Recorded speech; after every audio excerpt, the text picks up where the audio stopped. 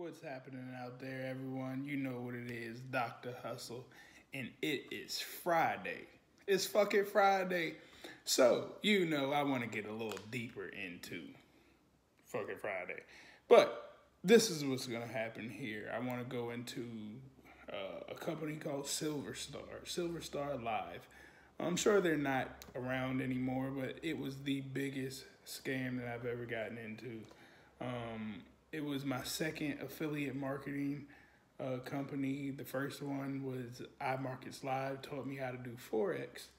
And great company. I actually had a nice sized team in there. If you want to learn how to do Forex, IML is definitely the way to go. And I can definitely direct you to some people that can help you learn that if you want. Just send me a message. But they taught me the whole affiliate marketing aspect, and I met this guy, Dante, at this other scamming event that I'll get to in the next piece that I'm talking about. And we were doing IML together, and we were doing quite well, and he introduced me to this company, Silver Star Live, and I didn't want to get into it, but I rocked with Dante. We were cool, and I tested the software out with him. I didn't want to leave him by himself. Well, long story short, this software did not work at Silver Star Live. I kept telling them, like, yo, this doesn't work. I'm not with taking people's money, because we were, like, building a team there. And I stopped. Well, when I stopped, they ended up taking my whole team, talking crazy about me. And that was my introduction to not affiliate marketing, network marketing, and how nasty that game gets. But yeah, they took all of my money out of that wallet. They took my entire team from me. Crazy. That was crazy.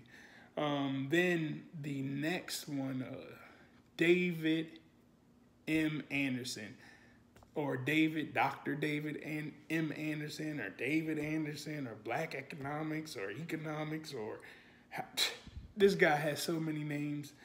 This is back when I was young and dumb, when I first got money. Fuck it.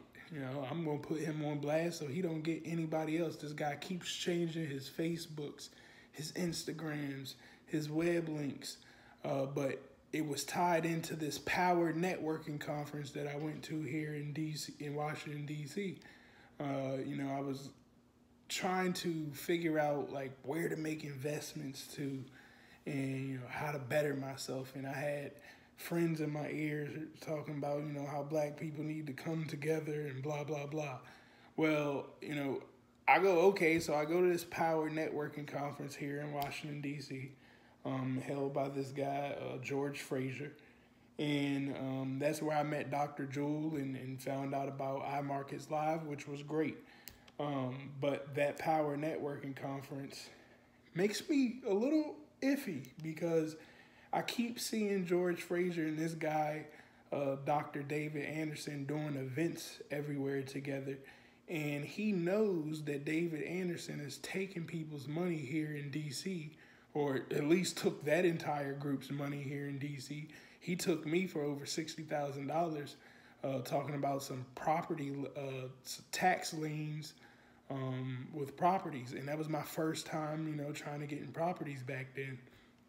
And, I went on the whole George Frazier, they all stood up for him. Another guy, Mike Roberts, a Kappa brother at that, supposed to be like a guy with all his status from Detroit. And, they all vouched for this guy, Dr. David Anderson. And he got us to go in this course. We went around Washington, D.C., and he took everybody in the class's money. We were supposed to get properties with him, and that never, ever happened. So that's why I'm really big on telling you guys, when I did all of this, I didn't have paperwork. I didn't have email threads or text messages that I could go back and really capture this on. So when people are talking about large lump sums of money, don't ever put money in somebody's hand. You need contracts and paperwork. I don't care who it is, okay? You need paperwork. If they're talking about anything over $1,500, paperwork, okay? All right, don't trust them. The whole, and I don't know about that power networking thing, but I'm never going back to it. I'll never advise anybody else to go back to it because I keep seeing them run around together all around the U.S. So, I mean, if you know it's a fraud in one state, it's got to be a fraud in another.